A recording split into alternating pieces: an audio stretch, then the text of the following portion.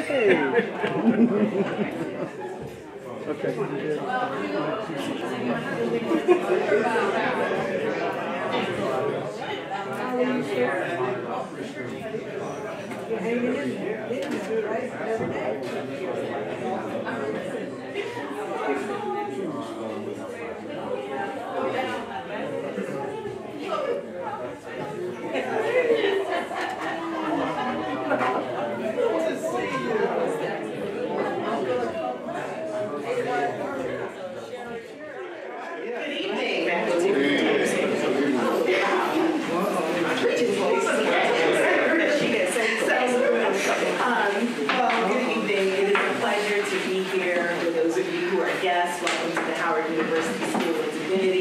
Family, of course, it is always wonderful to see beloved community. I am excited about the occasion we are here for tonight, and I was thinking about, this is my second year, as some of you know, as dean, and there aren't that many perks to the job yet, but this is one of them. And one of them is being the dean of such an outstanding faculty. And over the time since I have been here, the promotion of Dr. Kenyatta Gilbert to full professor, for which occasion we are gathered. And it has just been, to me, an honor and a privilege to not only be present, but to get to know some of the students who have had the fortune of having Dr. Gilbert as their professor. And so for this occasion, we are celebrating not only his promotion, but his many years of scholarship, his many years of service to this institution, to the nation, to the guilds to which he belongs, and the service that he provides through his scholarship, which it's really hard to explain when I go places and I speak places and people find out where I'm from. The question that they often ask me, particularly in this field of homiletics, is how is Dr. Gilbert? So it is such an honor to be here and to briefly introduce him and invite him to come in to offer us a lecture and to do a Q&A. Dr. Gilbert serves as a professor of homiletics here. He is a product of Baylor University as well as Princeton Theological Seminary. He specializes in the history, theory, and practice of African American preaching, and also so much more. Theology, rhetoric, prophetic preaching, African American religion, hermeneutical theory, constructive practical theology. He is the author of several books. Outside, you are more than welcome to purchase books, and Dr. Gilbert has agreed to sign those books for you. He is an ordained minister. He is a husband and a father. He is a beloved colleague, and I'm also happy to call him a friend. And so we are delighted to be here, and we invite Dr. Gilbert to the podium. Thank you.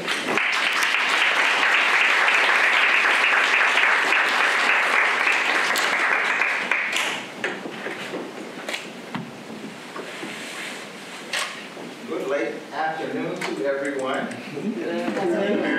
Thank you for being here. I'm heartened by Dean Pierce's kind introduction. Thank you for your leadership here. We are certainly indeed blessed that you are here and still full of energy and vitality. You're too, still at it. Yes, you're still at it. So I certainly want to commend you for your labor in this place. Dean Ware, thank you as well for being here. Dean McDaniel, I think she's somewhere here. To my Divinity School colleagues and faculty colleagues across other units, it's just good to be here and it's good to see you. To former students and current students, thank you for coming, and professors who are teaching tonight and decided that your students should be here. I'm grateful to you because that means you have to revise your syllabus. And so, again, thank you for being here. and all the gathered guests. There's some members from my congregation, from the church where I serve here, and I'm glad that you were able to come out as well. I have a beloved mentor of mine, Mr. Adrian Backus, who's here today. I thank God for him and his presence. My mother is here. She's from Waco, Texas, and being blessed by her. She's known me more. And she's known me longer than any of them. So again, I am very pleased that she's here. My beloved, beautiful, brilliant wife is here. She's sitting in the rear. I told her to move up, but she's here. And this is Allison. And we have been married, and this year will be 20 years. And so I'm very thankful for her. She's a wonderful mother, a dear friend of mine. And I thank God for her. When we arrived at Howard, my eldest was 3, and now she has her learner's permit. This is scary. Olivia, would you stand and just be acknowledged? Our middle child, Ella, she's here. Ella, would you stand? And our littlest one, Ava, would you please stand? All right. Well, thank you. This lecture is dedicated to the memory of 5 African-American preacher sages, representative of 5 different denominational traditions, and each of them has left an indelible mark on me as a homiletician. I will forever seek to honor them for their great contributions in the work that I do. Dr. James Earl Massey, 1930 to 2018, representative of the Church of God. Dr. Katie Geneva Cannon, 1950 to 2018, PCUSA. Dr. James Alcone, 1938 to 2018, African Methodist Episcopal. And Dr. Evans Edgar Crawford, 1923 to 2019, United Methodist Church. And finally, Dr. Charles Edward Booth, 1947 to 2019, who represents the Baptist tradition. Before I go any further, I wanted to acknowledge the presence of our Associate Provost, Dr. Okiata Dark. Thank you for being here. She cannot stay the entire time, but I appreciate your presence. Before I begin, I want to invite the presence of Dean Crawford to this room, just to bless this space. And so to center us, I want to play just a short clip that was also played at his homegoing service.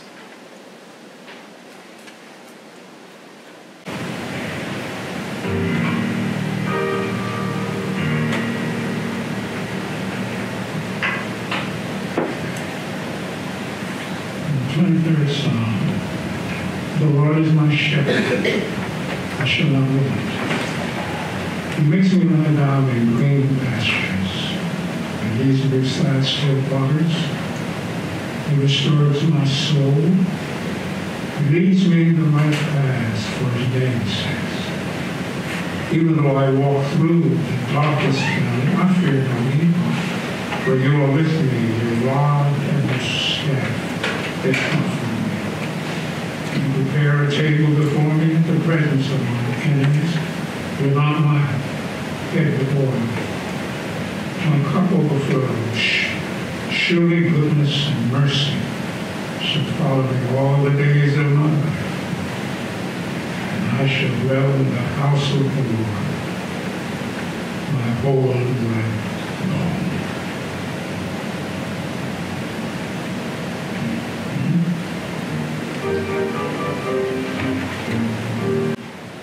To quote one of my clergy colleagues, the Reverend Dr. Leslie Callahan of the St. Paul Baptist Church in Philadelphia, I give this lecture recognizing mainline Protestant, Catholic, and especially evangelical cast their ballots for a president whose rhetoric, conduct, history, and platform exemplify bigotry, which has undermined any sense that the faith that they practice and the God they worship bear any resemblance to mine. Callahan goes on to say, as committed as I am to my own faith as a Christian, and as much as I love Jesus Christ and the gospel, I have had many moments during which I questioned both publicly and privately whether any redeeming value could be found in the American Christian experiment. If Christians en masse could validate that guy in 2016, then the bankruptcy of the American church as a moral and social institution has been determined. But then I remember that my own ancestors developed both a strategy and an institution for rejecting the very hypocrisy I was decrying in American Christianity, and that is the black church. I will address two distinct yet related issues in this lecture. First, the politics of homiletical pedagogy, how preaching is taught. And second, homiletical aesthetics, how preaching shapes listener perception and theological consciousness. Three questions foreground this lecture. How might African American clergy leaders specifically and preachers in general think more critically about preaching the gospel of Jesus Christ in a world that has imagined Jesus as a white male imperialist? And secondly, how might African American clergy free themselves from pedagogical practices of methodological imperialism and reclaim for themselves a culturally indigenous homiletical witness? Thirdly, how might a clearer theological understanding of eschatology and the kingdom of God, or reignum of God, depose imperialistic readings of the Bible, bring social critique to the white evangelical movement, and refocus the preacher's homiletical imagination? Answering these very big questions exhaustively is impossible, especially given my allotted time. Now, this is the longest presentation I've ever given. Children, this is longer than a sermon. And this is longer than a lecture that I've given to you. The title of my lecture is Decolonizing the Homiletical Mind, Religious Hypocrisy and Cultural Invasion. The decolonized preacher. Now to my first question, how might African American clergy leaders specifically and preachers in general think more critically about preaching the gospel of Jesus Christ in a world that has imagined Jesus as white, male, imperialist? The phrase decolonizing the homiletical mind suggests, first of all, on a practical level, that preachers take stock of their preaching life and honestly evaluate their own theological vision and reassessing their homiletical methods.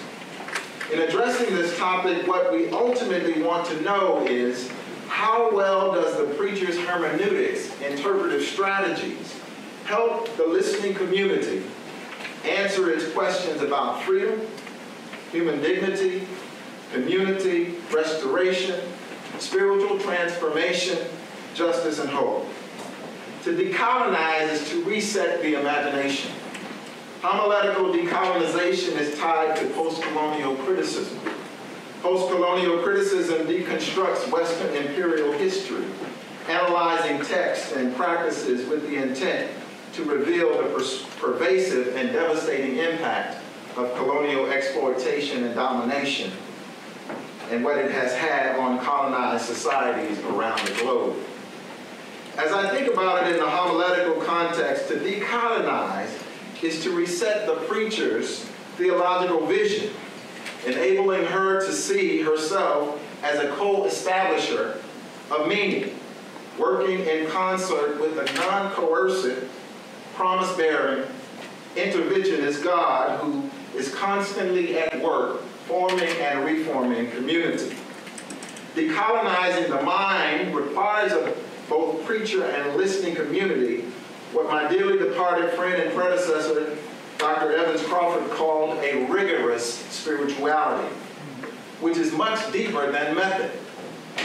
Dean Crawford shares in his book, The Hum, Call and Response in African American Preaching, the nature of his ongoing debate with Dr. Howard Thurman, his decadal predecessor at Andrew Rankin Memorial Chapel. Dean Crawford wrote, Thurman always insisted that preaching could not be taught. As you can imagine, it is a claim to which I, as a teacher, possibly doubting my job security, vigorously objected. Although my primary academic credentials were in social ethics, I still felt that his claim was too sweeping. I came to realize, however, that his doubt was not whether preaching could be taught at all. Instead, Thurman was skeptical that it could be taught in any purely systematic way that ignored basic and fundamental spirituality. In light of the mystical dimensions of Thurman's contemplative, confrontative, dialectical style of preaching, in which he used an alternating pattern of pause and speech to give witness to the living presence of the Holy One at work on the minds and hearts of the gathered community. What lay behind Thurman's skepticism was his belief that any effectual approach to preaching in style and substance should be anchored in deep spirituality, not the principles of homiletics as a pastoral art and academic discipline. This need for a deep spirituality brings us up against the question of pedagogy for preaching. I do not know if I have ever taught preaching. And this is a curious thing for a homiletician to say. But the truth of the matter is that my work on specific issues, or in a specific sense, is facilitated. The work of mediating spirit-driven, praxis-related exposures that assist learners in finding their unique and authentic voice as proclaimers of the gospel. What I can state without fear of contradiction is that the gospel, with or without involvement, is inherently effective. Beyond my human efforts, I know that teachers and preachers can make no claims to inherent effectiveness. True effectiveness is doing something with the anointing that blesses and ordains the preacher and teacher's work. Effective preachers hear the voice of God calling them into authentic expression to give clear interpretation of Jesus' healing vision of proclaiming release to the captives, recovery of sight to the blind, and emancipation for the oppressed ones. As Prince of Preachers, the late Dr. Charles Booth once declared, preachers have an awesome task. We dare to stand before people very much mindful of our weaknesses. Yet in the midst of our ever-evolving and becoming selves, we are charged with the responsibility of proclaiming an everlasting and immutable gospel of the Lord Jesus Christ. What a responsibility. In one sense, the preacher's homiletical task centers on gathering artifacts and relevant concerns and specific events in a particular congregation's life story, and setting them in the larger drama of God's active presence in the world. But in another sense, the preacher's homiletical task centers on interpreting that which is gathered. The preacher who would profit the people is the preacher whose interpretive and proclamatory posture is formed by her or his radical embrace of what homiletician Alice McKenzie describes as a sapiential hermeneutic, an interpretive strategy that honors the consecrated preacher and the waiting congregation's antiphonal, egalitarian, and mutually enriching relationship. it casts the same title on both preacher and congregation, and that title is sage.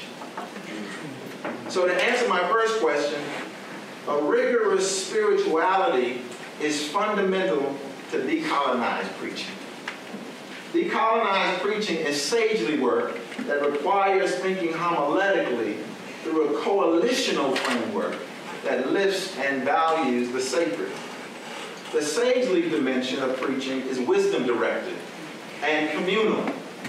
It is consonant with the African Jolly's principal task as poet and repository of the community's oral tradition.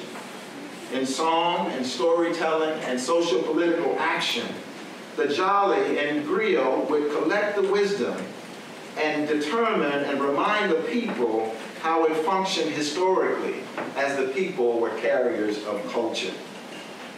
Sagely preaching is spiritual and communally democratic. When the gentrifiers arrive at the doors of the black church and say, we want to build a new stadium right here, or we want to build single-unit lofts for young urban professionals on the land flanking your church, or we want to partner with ossifying membership-dwindled congregations and erect a senior complex or community center. To the listening congregation, the sagely preacher poses questions such as, where do we go from here based on who we say we are religiously? And how must we in community express our commitment to God through song and symbol? The preacher as sage is entrusted with the congregation's faith identity. In the act of proclamation, the preacher sage reminds the believers of their commitment as redeemed persons who have declared allegiance to the crucified and risen sage, Jesus Christ. The preacher's preaching in this mode is not an exercise of self-adulation, rhetorical exchanges such as you missed your shout, or applauding oneself in the preaching moment, having a monologue self-referentially with myself, with the words, preach, Pastor Kenyatta. Sagely decolonized preaching is not individualistic and personality-driven. It's democratic, antiphonal, communal, engaging, inviting, and non-coercive. And at bottom entails an ongoing moral commitment to kingdom ethics on the part of the preacher and congregation. In the empire of God, Jesus welcomes persons into personal relationship and fellowship, not coercively, but by invitation. Still, preachers remain unthoughtful about how certain interpretations and uses of the New Testament in the interest of religious expansionism actually prop up imperialism.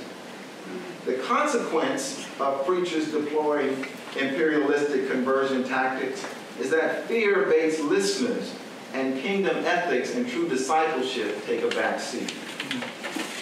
Anti-colonial readings such as Mark 10, whoever does not accept the empire of God as a little child will not enter it, Mark 10 and 5 of the New Testament, function to subvert the status quo. But those unwilling to share part with wealth face an even more insurmountable challenge. This runs counter to much of what is heard about the English-speaking, gun-blessing, Nordic martyr who became white. J. Cameron Carter's intriguing discussion in his book, Race, a Theological Account, details the theological processes of how Christ was abstracted from Jesus' Jewish roots and became effectively a white racialized figure, and thereby launching modernity's intellectual and social processes that ultimately recast Jesus' Jewish covenantal flesh for Jesus' Jewish racial flesh.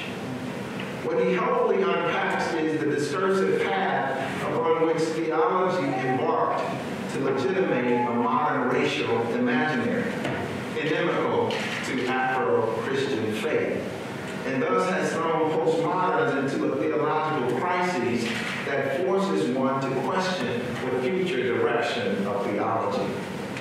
Now, based on this observation, one could readily see how Howard Thurman could rightly assert that Jesus of Nazareth is the most dangerous figure on the horizon of mortal human beings. And this is why we wonder why this so-called Christian civilization doesn't bother with Jesus. The tendency to domesticate Jesus for our political purposes stands in contradiction to the radical and dangerous message Jesus proclaimed. To truly follow Jesus and be discipled by him involves counting the exacting cost of following one whose message and agenda was to dethrone worldly powers and make new life possible for humanity, especially the culturally despised, politically oppressed, and social dispossessed, who, in the words of Howard Thurman, lived with their backs against the wall.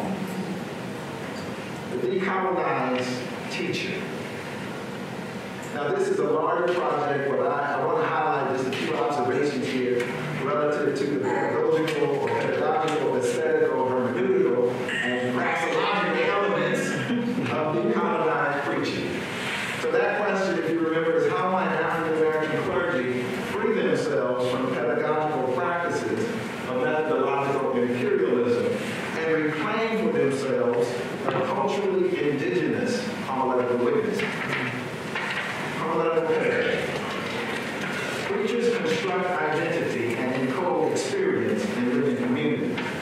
Whether the preacher comes to her community carrying pre-modern views about the validity of the Bible and Christian doctrine, or filters his experience in deference to the imperial gods of logic and science, peeling away the husk of credulity to appease the modern mind, or ushers in deconstructive tools to decenter modernism's reliance on empirical formula, scrutinizing the data to see if its theological posture honors inclusivity, pluralism, and diversity. The preacher's words never escape the social context which shaped them. Despite this, across the lines of race, ethnicity, culture, homiletical proposals have in general accepted many one-size-fits-all homiletical methods, having specific assumptions for preaching, specifically the commitment to embracing claims to knowledge in some fundamental certitude. Only recently have contemporary textbooks emerged that are purposefully designed to speak to a religiously fragmented, culturally pluralistic world. And as a consequence, such a reality has had detrimental effects for preaching birth in socially marginalized communities. Now, the focus of my work in homiletics is intentionally context-specific, and at the same time intentionally transgressive in terms of thinking about finding ways to invite all human beings to name their own storied reality and common share in the larger society. In a practical sense, Asian and Asian Americans, Latinos and Latinas, and womanists, for example, have found resonances in their own homiletical consciousness in the narrative I construct, because identity construction, geographical place, and perceptions of hope can mean different things from one community to another. Now, it is important that we tell our own stories. This is not to negate the importance of fostering ecumenicity and Christian unity, but rather is an expansive view to helping listeners to preach seeing Jesus themselves, or seeing themselves as communally shaped beings having a share as co-participants with God. in bringing about a just society where all people are viewed as having equal worth in God's economy. So as an African-American theorist in the discipline of practical theology, I come to my work at best suspicious and at worst alarmed when scholars refuse to acknowledge theological blind spots or scrutinize pedagogical practices and ethnocentric biases. Hermeneutical strategies for preaching have failed to admit that theological points of view are privileged or disregarded based on social location, are intellectually dishonest, and ultimately will not hold up its end of the deal in a context of religious threat and theological insecurity. Although sustained academic reflection on preaching, on black preaching that is, began in earnest in 1970 with the release of Dr. Henry Mitchell's Black Preaching, The Recovery of a Powerful Art. One, for example, can pick up the most widely used and celebrated textbooks on preaching today. Haddon Robinson's Biblical Preaching, now in its 3rd edition. John MacArthur's Preaching, How to Preach Biblically. Thomas G. Long's The Witness of Preaching, now in its 2nd edition. Fred Craddock's book Preaching, which was a game changer in homiletic theory, republished its 25th anniversary edition, and that's now available. And some texts written by persons who are black and cite no black preaching theorists in their work. And when Henry Mitchell's work is cited, it is often tokenized and reduced to a footnote. Now, this is not the case with my dear friend, Dr. Bruce Salmon, who's worked on storytelling preaching. He's a homiletician as well. Acknowledged back in 1988 in Broadman Press, the work of Henry Mitchell. But overall, in general, this is the nature and consequence of homiletical whiteness. Robinson, MacArthur, Long, Craddock, white, male, Protestant evangelical, Reformed, and disciples of Christ, respectively. But more distressing on the pedagogical side of things is that one can now earn a Master of Divinity degree at certain theological institutions where taking a preaching course is optional. Wow. Now, why does this matter? Because colonizing homiletics consciously and unconsciously suggests to listeners and preachers that there is only one way to interpret a text, one authentic manner or style conducive for constructing a sermon, one basis for preaching sermons, and that is to save souls, one ideal approach for delivering the sermon performatively. Now, whether the works are religiously conservative, moderate, or even liberal in orientation, theological seminaries and divinity schools often become principal players in domesticating the student preaching voice. As a child of the South who migrated northeast to seminary, I know the domestication process firsthand. Having attended Princeton, predominantly Euro-American seminary, where Reformed theological points of view are privileged, I quickly learned that doing well in preaching class carried with it the expectation that I would conform to and cope with a particular set of homiletical norms without having space to question their presuppositions or authority. My criticism here has less to do with the seminarian's need for theological stretching, but rather more to do with resisting racializing pedagogy and theologically relativizing practices that discipline learners to see the world through European eyes, thus establishing whites as global tutors. If a homiletics instructor has not frequently visited or preached in ecclesial context dissimilar from her or his own, then he or she has restricted her or his homiletical vision and moral authority to share wisdom. Now, because persons persons of color, early on are taught to read life racially. That is, to define oneself culturally and racially against unrelenting patterns of comparison and false perceptions of white privilege, birthed in colonialism, as theologian Willie Jennings maintains. Preachers of color have to be especially vigilant and theologically alert to the way socially dominant and culturally privileged westernized communities inject imperialism, commodify cultural work, and bound blackness and the production of its aesthetic values to the schemes and performances of whiteness. So recognizing this aesthetic struggle as a cultural predicament is important. To have a clear understanding of the theological challenge of seeing Jesus rightly as one who renders individuals capable of reframing their own visual ecology, to see themselves as God's beautiful ones in a society fragmented, is crucial for preachers.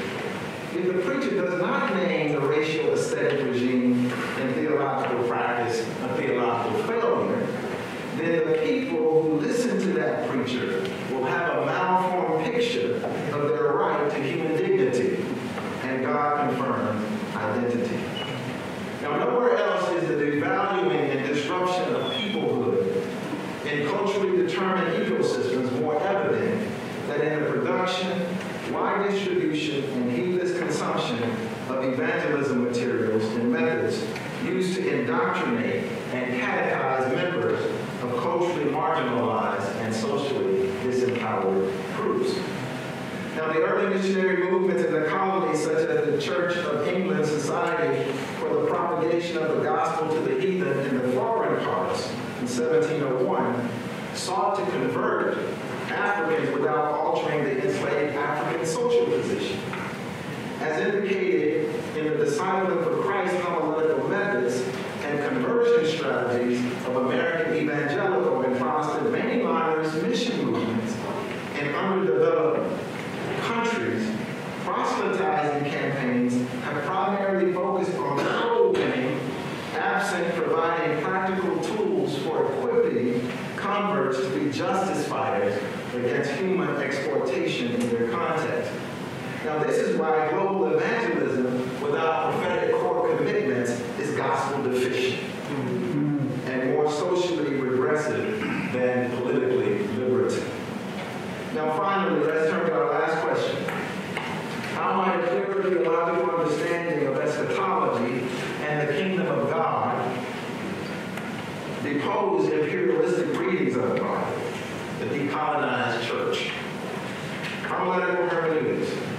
Christian beliefs and practices declared normative today, though taken for granted, do not rise out of thin air, but are culturally conditioned. The Christian religious movements that have become mainstream in American society trace their heritage from Western theocultural beliefs and practices that are historically conditioned.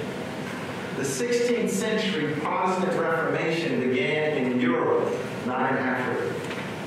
The reason this is not insignificant is because the brand of Christianity introduced to enslaved Africans assumed a void in the theological and moral content of West African religious traditions and ontological systems. All theology is local and provisional. That is to say, they help us to see God, but to use the words of the late James Cone, all theologies are born to die.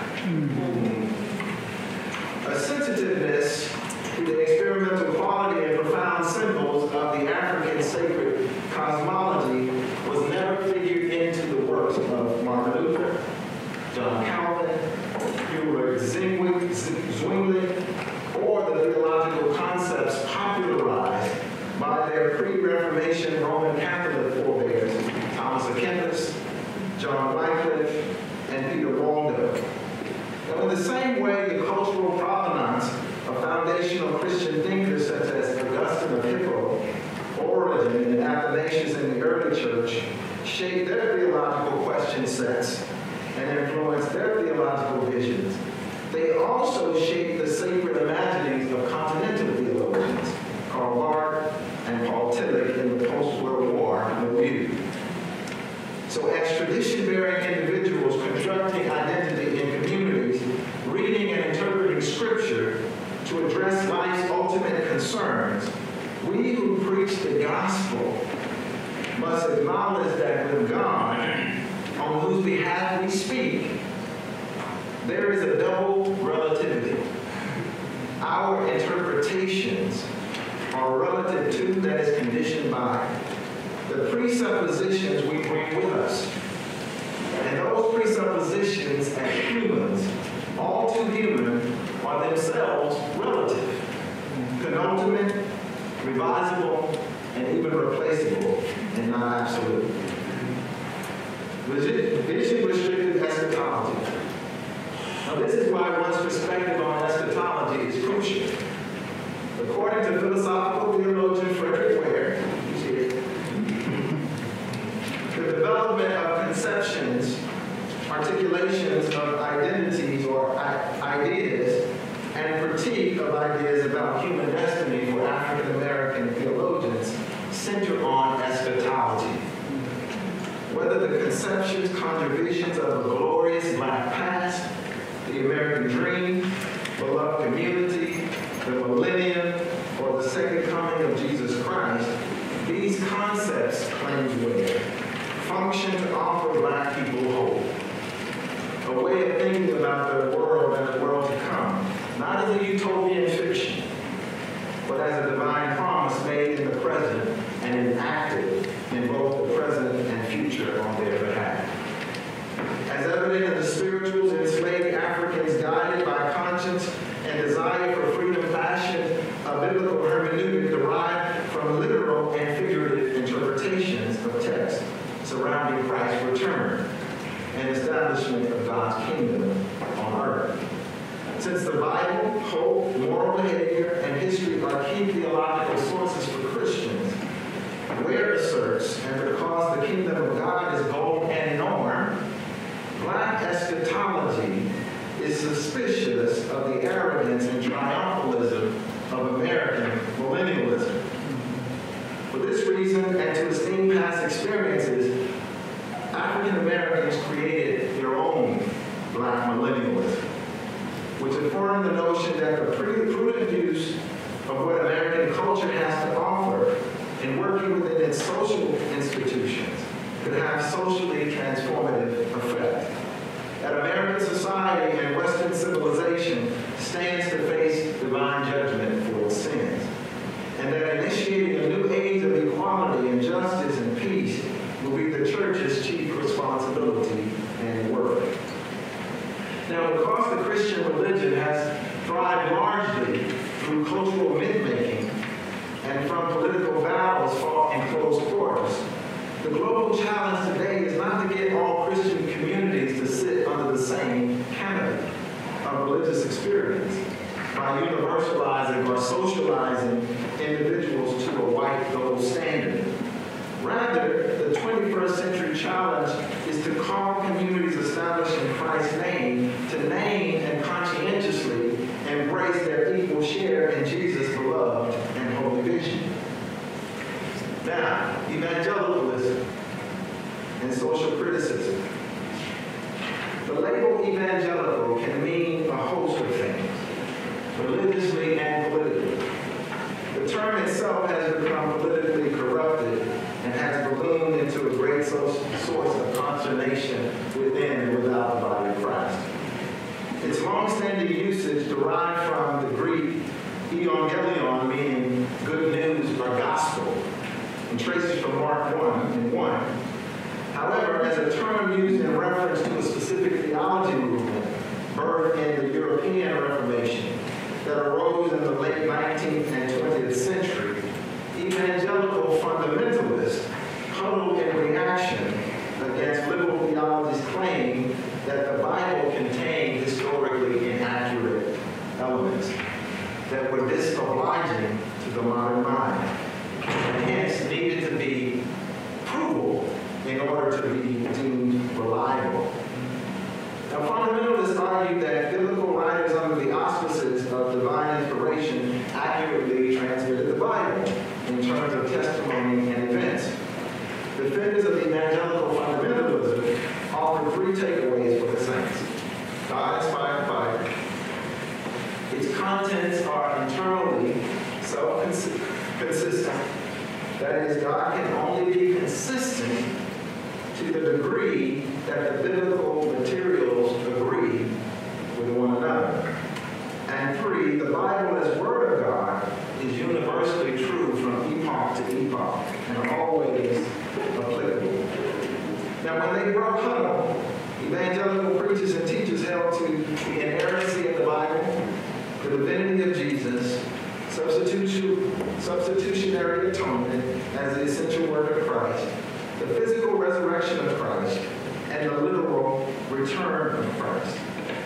Now, while holding to a high view of biblical authority and Christian orthodoxy go hand in hand with adherence to evangelical Christianity, the foremost concern of evangelicals is bringing people into the ark of salvation or safety, if you grew up in my church of birth.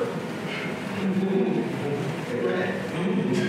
And tied to this theological agenda is the sermonic agenda of clarifying what the Bible says and how it is applicable today.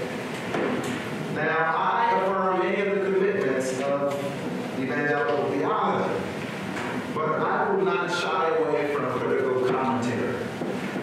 Holding a tradition accountable to a constructive vision for community wellness and restoration in the here and now that affirms the personhood and preserves the human dignity of all people, black, white, male, female, homosexual, heterosexual, agnostics, atheists, Christians, Muslim, Jewish, Palestinian, Buddhist, Hindu, or Sikh is very important to me, and how I understand or articulate religious faith and share my normative view of how Christians should live working in partnership with God. It is also important to know that though carrying the same spirit, after World War II and the 1940s, unlike early premillennialists, dispensationalists, that is evangelical fundamentalists, now I provided you terms, so I trust that you are reading those terms as I go along, who withdrew from public life, awaiting Christ's return, and to be raptured, that is God's retribution, time to condemn the larger culture outside of the household of faith. America's white evangelicals became more socially engaged, rebranding themselves, in some cases, as neo-evangelicals after the 1940s.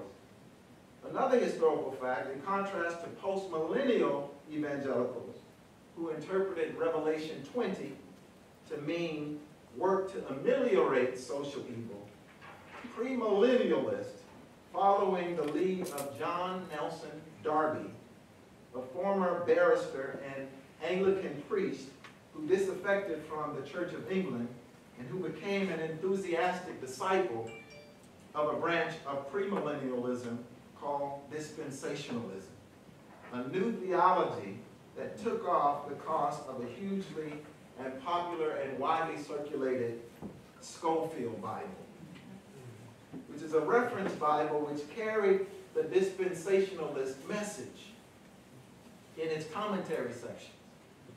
Darby came to America to propagate these ideas just before the Civil War, 1859, and just after, when Southerners in 1877 were vulnerable after being defeated and lost their power to Northerners.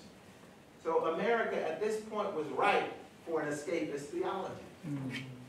Dispensationalism converted people like D.L. Moody and countless others to this new theology of rapture, which is more so a pessimistic theology, which essentially, in the minds of its adherents, absolved them from concern of doing social justice work since God was going to bring tribulation and destruction anyway, at any moment. And so the basic goal is to get people saved and heaven-bound. Ironically, adherents of this theology seemingly welcomed the worst, for that meant Christ would return sooner.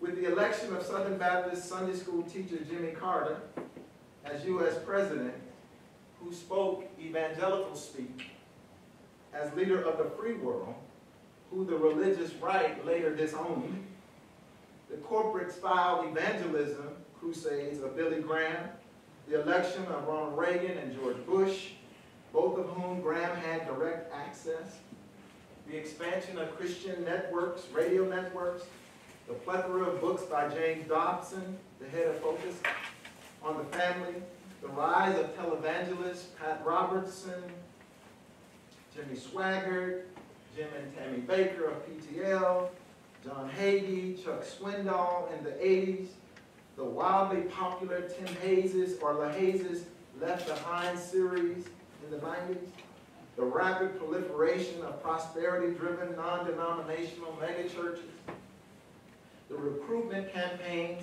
and substantial endowments to private colleges and universities like Liberty University, Bob Jones University, Regent University, and seminaries like Fuller in Pasadena, Southern in Louisville, Southwestern in Dallas, and Dallas Theological, a school birthed out of the vision of dispensationalists or rapture theologians.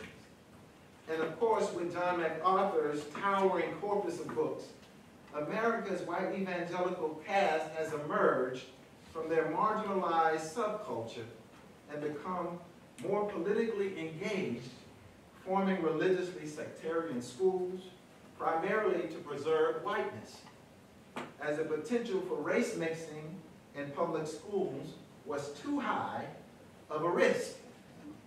Endorsing and lobbying certain politicians and voting blocs to influence, frequently under the pretense of divine sanction. Yes, one can point to an improved society in several ways.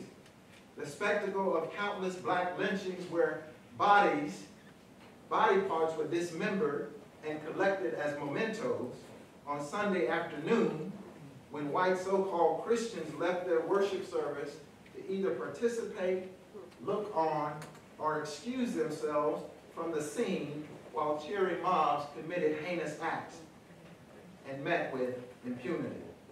Now this is no longer happening, except young black men and women are getting shot. Michael. The Color of Compromise, book written by Jamar Tisby, argues, one should not be surprised that the Black Lives Matter movement is now singularly spotlighting the killing of black bodies today. Tisby contends that while we may see changing systems, there remains a consistent narrative, a narrative constructed on the preservation of whiteness, on racism, white supremacist ideology, and violence. Now, religiously, the battle lines in the sand are as conspicuous as ever, along with the flurry of theological contradiction. And this is why you see the election of Donald Trump. And while I have painted proponents of white evangelical theology in broad brush, which in the long view ignores some of the important historical nuances and ideological differences within the canon.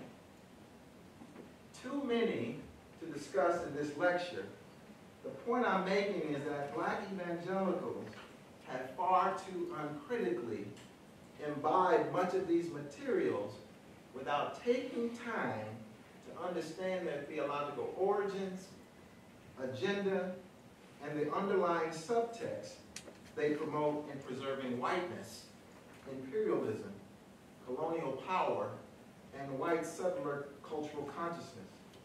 Now, none of these communities that I have mentioned have a thoroughgoing theological critique of unregulated capitalism, which has exploited the poor and ravaged the hurting. how you see your Bible will dictate your politics. Right belief without morally right actions to follow equals retarded faith. Now we know that Jesus preached, and that he came teaching and preaching the kingdom of God. But we don't know how. That is, the manner in which he or John or Paul, for that matter, preached. Now we know he didn't preach in a tall steeple church or a mega church. And so still the recitation in Isaiah 64 in the Capernaum synagogue, the Sermon on the Mount outlining the Beatitudes, the Lord's Prayer, Peter's sermon at Pentecost, the Exodus narrative, the prophets, often skipped over to jump to Calvary, the tomb, and the apocalypse, which has been the dominant focus and the ground floor for evangelical theology or piety. Taken together, all of these form a robust picture of Jesus and Jesus' love and compassion orientation toward humanity. Now, a decolonized hermeneutic for preaching the kingdom of God holds together in a Trinitarian pattern the living, lamentation, and celebration of the faith. The decolonized church community will take great pains to honestly evaluate the church's theological vision and methods for mission and evangelism, and see if it aligns with Jesus' inaugural vision to bring good news to the poor, recovery of sight to the blind, and letting the oppressed go free. This means, for example, that the congregational community will tie together soul winning, discipling for Christ commitments with practical tools for equipping converts to be justice fighters against human exploitation in their context. Now, what does this look like in a very basic and practical sense for pastors? One way to think about reorienting one's homiletical approach might mean setting up roundtables to discuss the community's pressing needs and how a particular community perceives its leaders. To stir the pot a bit in this regard, because preaching tends to be so apologetics-driven, that is, defending the Christian faith in response to some misunderstanding or attack. Preachers of every theological stripe, conservative, evangelical, liberal, post-liberal, might consider, especially in a climate of so many religiously disaffected people, collaborating with the diverse communities in a post-apologetic manner.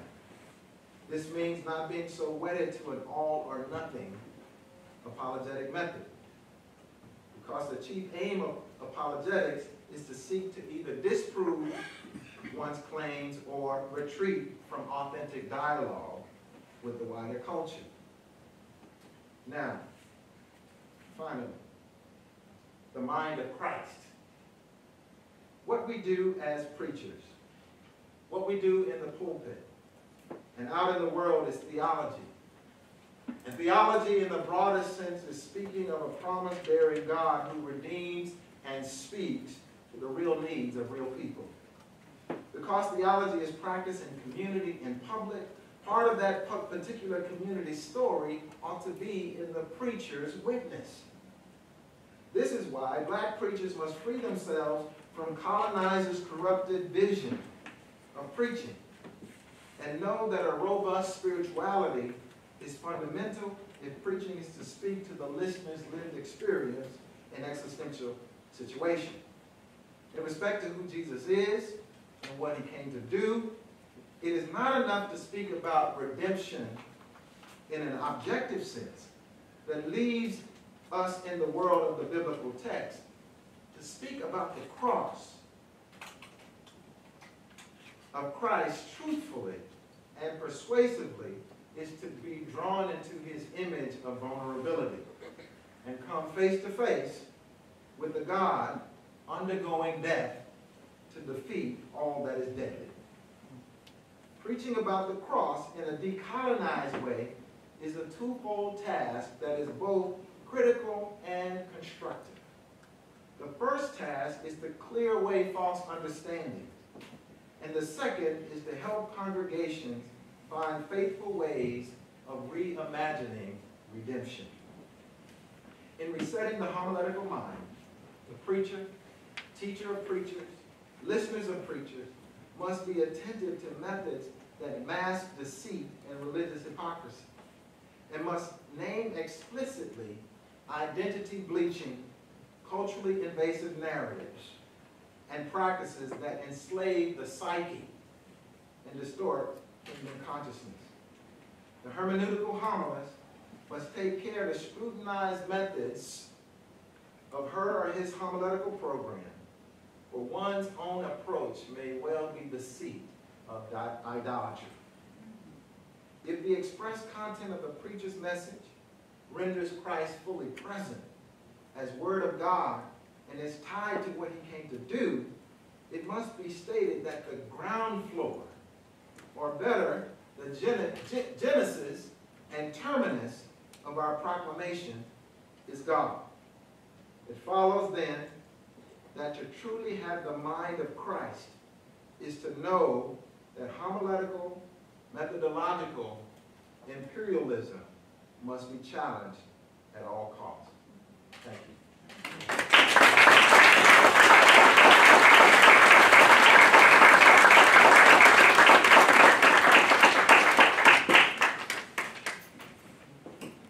Now, if you have to go to class, please go. I can take a few questions if you'd like to raise them.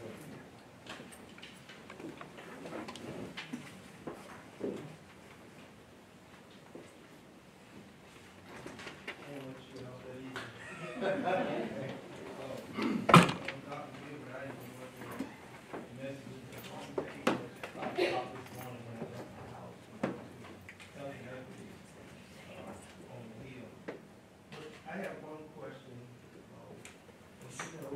For a long time at Professorial, a lot of my research was on economics of religion and its effect on Afrocentric. And the other area was the history of mental health and theology, which we don't really do much. As you talk about the sage, and you made a comment to say how you see your Bible will dictate your politics. There's a piece for me, we did talk about imperialism and colonial power, and you said to decolonize, you need to evaluate church theology, mission, evangelism. And I'm seeing some things over the last 8 years that is called a considered effort of new church development. And a lot of people will start new churches, and they're starting in communities that they normally weren't into. It's just like we used to have corner stores, and that changed. Now it's a movement that I've heard with young evangelists who are going into communities where faith communities that represent people like me. And there's an economic component to it because the mother church is doing this and young ones are going out and they're telling them how the gospel should be integrated and spread a certain way. So there's a resource movement going on.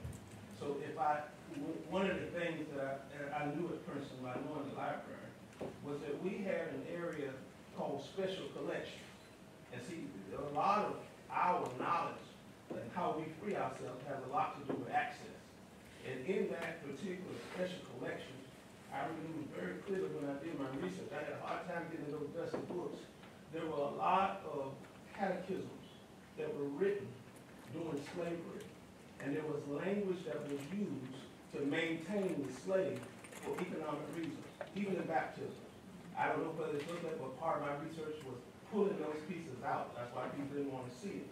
And the reason I say that is because when you say how you see your Bible will dictate your politics, the question I ask you is how you use your Bible will it dictate your economics?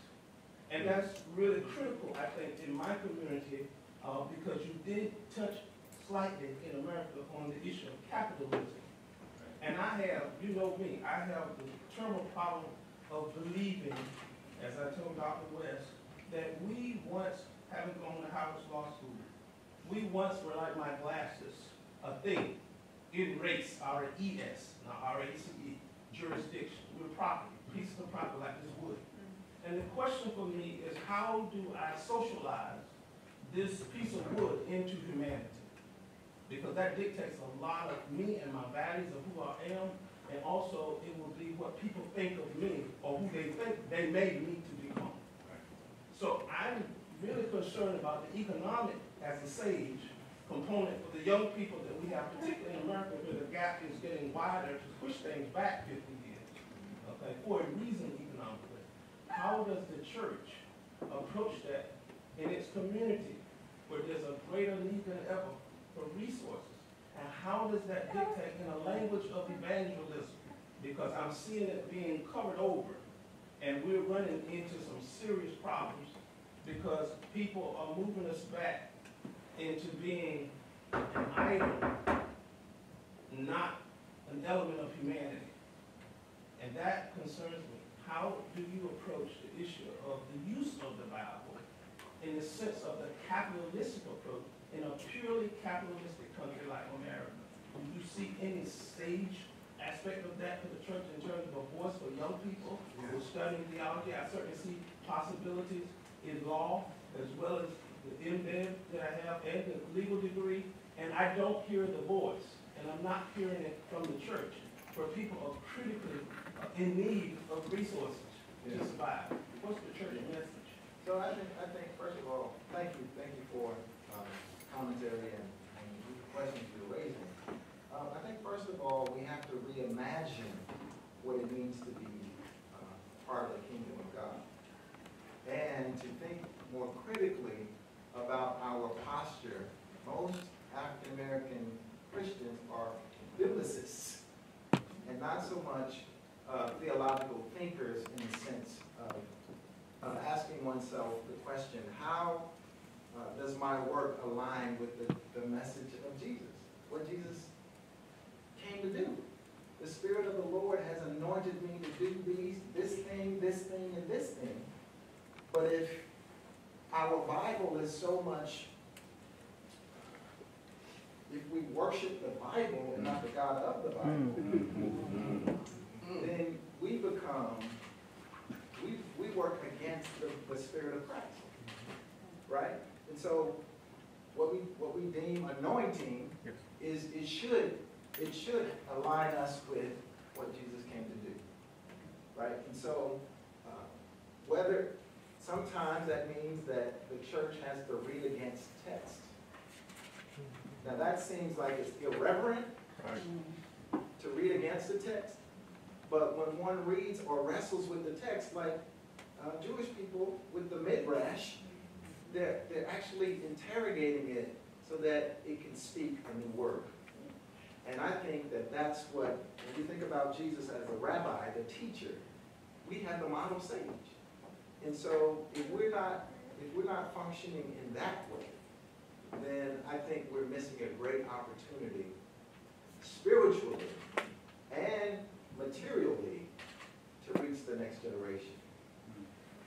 So I think, again, and I tried to address it in the lecture, a sagely preacher will gather up the artifacts of a local congregation, sacred memory, symbols, songs, all of these things that give description or definition or rooting in the witness of Christ.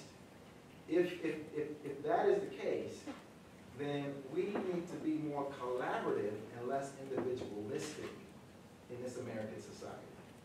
That's very difficult to do because we weren't raised that way. So it's reading against, it's moving against some of that which we've imbibed uncritically. Thank you, Dr. Gilbert. I had you had mentioned that black preachers need to be more critical of evangelical theology, right? Theological norms. In a practical sense, should that also be the position of listeners of preaching? If preaching is shaping theology, then should people who are listening to this, should they begin to question, at least question or challenge or be critical of that which they are being preached, or the recipients of being recipients of the preached word, right? And particularly in a religious context where communally black people are taught not to question the sage.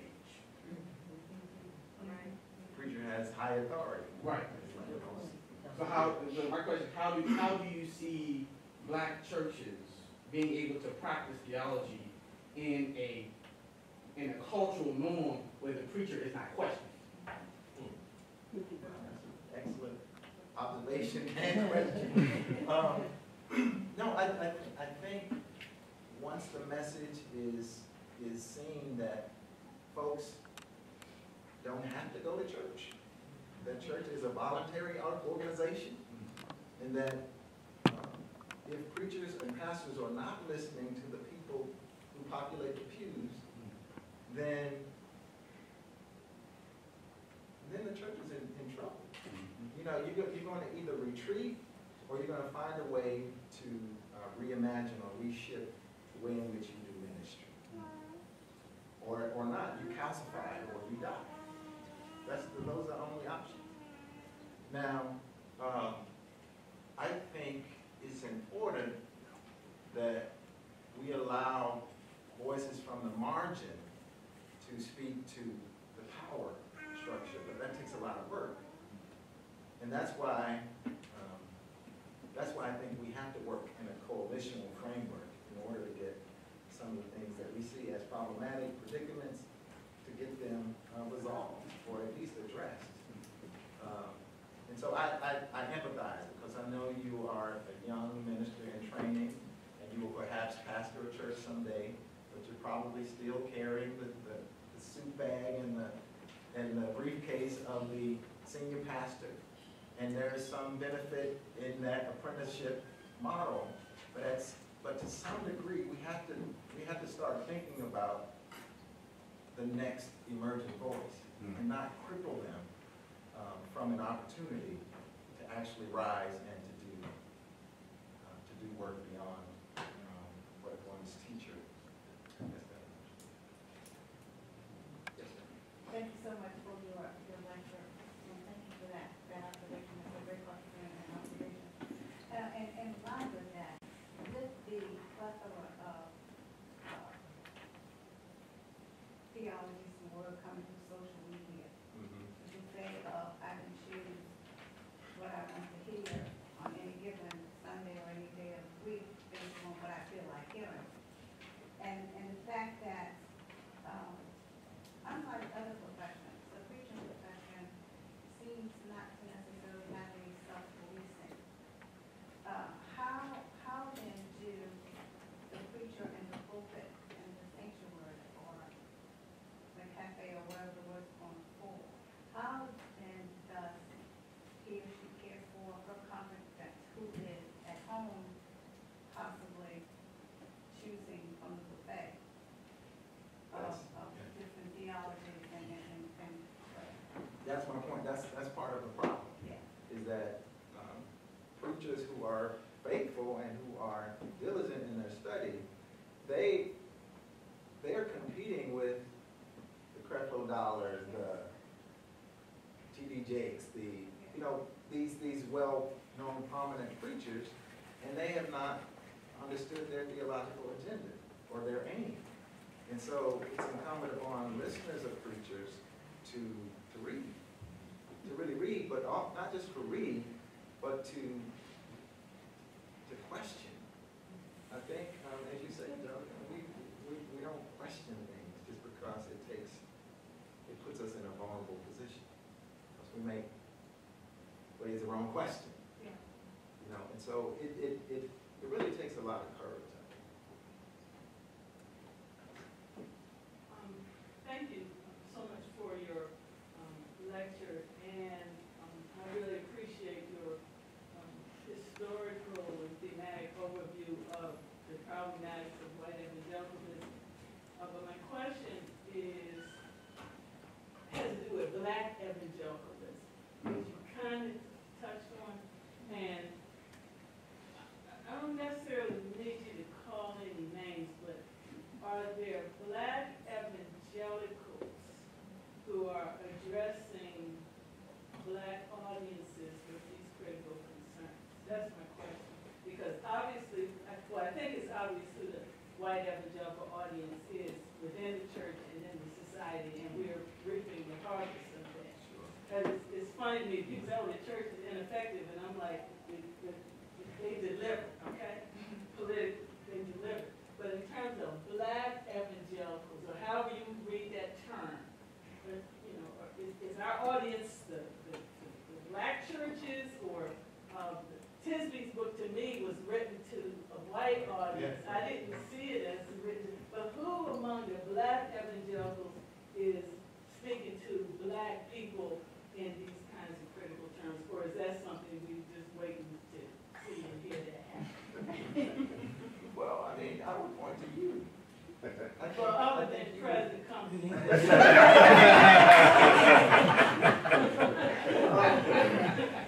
Well, the way I would answer that question, I cannot. Well, all of these persons that I named, that I've dedicated this to, Charles Booth, for example, would be one I think kind of had a good integration of kind of evangelical witness. And Joe Massey, same thing. I think where the separation happens is kind of this warring between liberal theology and evangelicalism. So if you are a follower or a devotee of Dr. King, then you're branded as a liberal because he studied in northern schools and was taught by many liberals, right? And so, but at the same time, he never divorced himself fully from his evangelical rooting of his upbringing. Now, I think that what that does, it throws you into kind of this quagmire of trying to find what your identity is. And so you're kind of marginalized. You're not quite fully in this camp, and you're not quite fully in that camp. And so... You mean the black evangelical? Right. Have an identity crisis. Right. So, and I think that's why you have a National Baptist, you have a Progressive Baptist, many call it progressive now, or regressive Baptist. But you have these ideological splits because we have not, as a coalitional group in American society, determined what we can call common ground without these labels. And so part of my work, I think, is to decenter some of these labels, deconstruct them, so that we can reimagine a different way of preaching, a different way of thinking, a different way of even engaging in worship.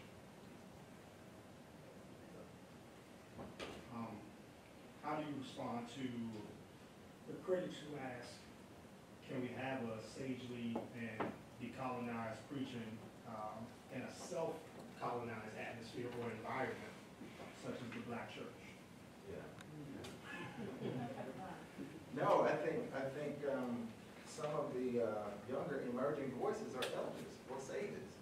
And so if we're listening to some of the things that they are teaching us, then we'll realize that really the gathering on Sunday is for worship, but the work is actually beyond the sanctuary. And so if we can affirm them who actually go out and live the witness of Jesus Christ, then I think we wouldn't have this kind of empire mindset. Everything has to happen in the church, right? So, did that kind of? Mark Devil wrote a book, who's a pastor of Church on Capitol Hill. I think it's Capitol Hill Baptist Church. Okay. And it's called Compelling Community. And he's saying, how can we have true and authentic worship in church if we're connected along social or cultural or economic lines? The one piece that should be at the center of our relationships is the gospel. Right? And if these relationships can exist outside of the gospel, such as you and I being black, then can that be a lasting and impactful relationship as Christ had intended? Yeah. If I understand your question, I think we all have a share in this, right? So if we are seeking a beloved community, or if we are working towards something, a promise, then we all have to be in that. Now I'm not trying to necessarily Christianize everybody, but I want to be clear about what it means to be a Christian in a society that works against the vision and the message and the mission of Jesus. And so what that means, if I enter a religious or interfaith dialogue, I need to be a Christian, but I don't need to be a Christian who buttresses capitalism. I need to be able to articulate my faith in a way that that causes others to respect the Jesus I know. And as I mentioned at the very beginning, the decolonized preacher is spiritually grounded. There's not a class, you can ask my students, there's not a class that I start without praying. But I just think it's important. It's fundamental to teaching. So that's that. I mean, long and short, you know, this is not anti-white. This is not anti-anybody, except those forces that work against this beloved community that I think we're all trying to strive for. I think is one more. Two more. So I guess my question is, when I guess this whole notion of decolonizing the Homiletical mind, and I'm thinking of the Black church, and that if you preach a gospel of liberation, and you move out of fear theology, then you lose income, you lose people. People don't have a tendency to connect or feel a reason to connect to the church.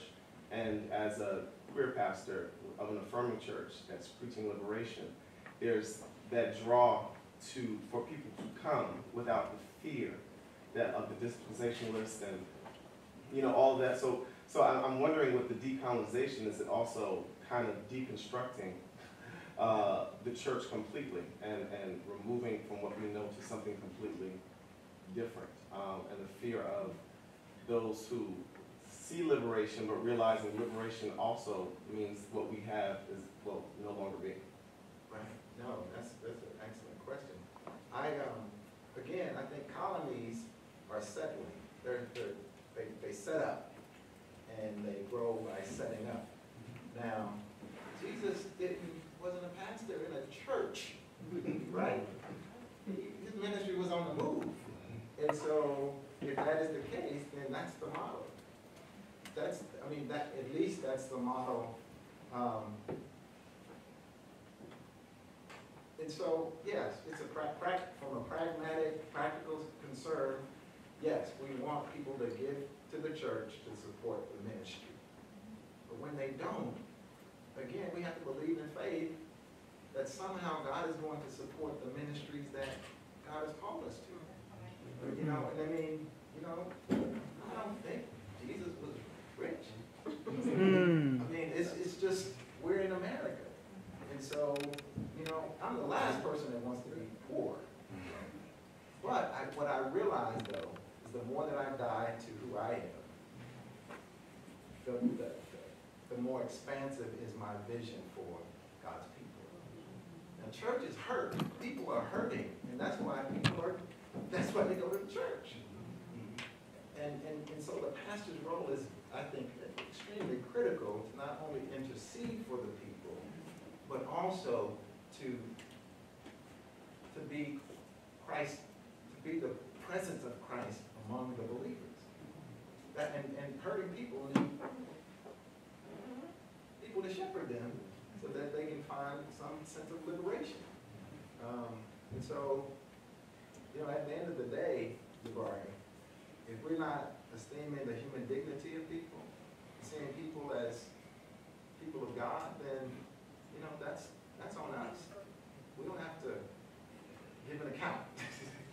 And, you know, nobody gets a pass. I don't care what your orientation is. Nobody gets a pass in this life. I hate to bring this to a close, but I'm the timekeeper, officially for the whole entire school. This is just a sample of the kind of care and scholarly intensity and integrity that Dr. Gilbert brings to all that he does, and certainly all that he does here at our University School of Divinity. So, Dr. Gilbert, thank you so much.